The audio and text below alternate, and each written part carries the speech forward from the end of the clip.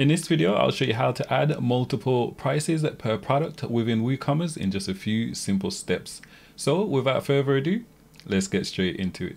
Okay, so the first step is to head over to WooSuite.com and go ahead and download and install the WooSuite Wholesale plugin. I'll leave the link in the description below. Once you've done so, let's head back over to our dashboard. Okay, so assuming you've downloaded the WooSuite Wholesale plugin, you go ahead and navigate to plugins, add new, go ahead and upload and install the file in which you've just downloaded. Once you've done so, you'll see this WooSuite menu here. Navigate to add-ons.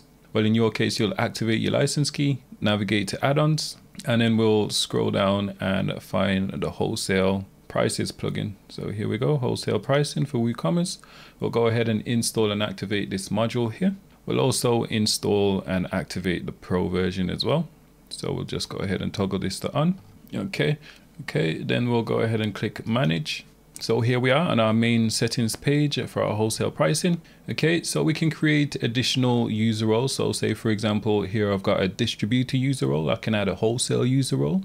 I can add a gold star membership user role. It's totally up to you. And to do that, we'll just click add role. For example, if I wanted to add a new user role called trade, we'll give the user role a name. So this would be like the meta key, and this is in lowercase, okay? And then we'll give this a display name, and this is what our customers will actually see. And then where it says copy from, so this is which user role do we want to copy the permission from. Since it's just going to be a standard customer with some extra pricing discounts, we'll just go ahead and copy it from the default customer role. Okay, then we'll just click add role. Okay, so now a new user role is being created here. We can go ahead and delete it as well if we want. Then we've got this option to delete the WooSuite branding. Since we've got a pro version, we can go ahead and enable this option. And then where it says show wholesale price only. So what this means is, let's say for example, by default, WooCommerce gives you the option to add the product pricing, right? But when you add a new user role, it's going to treat that pricing as if it was on a sale, if that makes sense.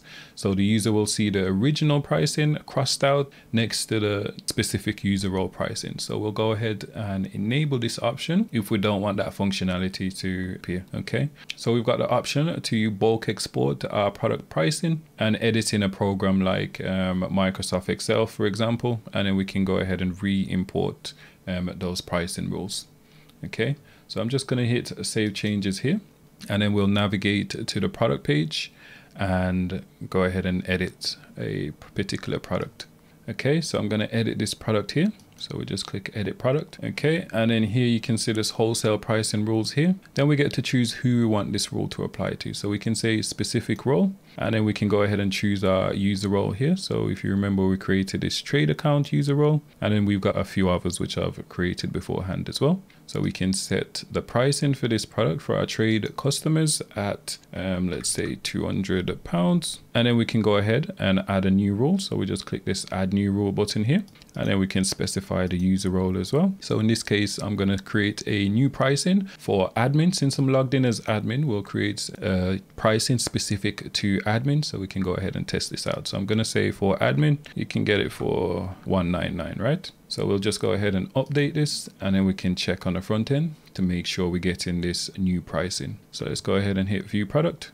Okay, and then here you can see that we're actually getting this product for £199. So it's working exactly as it should. If you wanted to take this a step further as well and create more complex pricing for different user group and for different scenarios, you can go ahead and check out the dynamic pricing and discount rules plugin by WooSuite. So if I go ahead and click on this dynamic pricing and discount rules here. So what this plugin will allow you to do is similar to what we've just done. We've created multiple different pricing for the same products, whereas this plugin will allow you to create more complex pricing rules. For example, you can add different pricing breaks per user role. You can add different promotional offers, so buy one get X amount or buy two for free, and you can create those rules based on the different user role as well.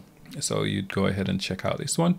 If you choose the all access plan, then you'll get all the plugins which I've just mentioned.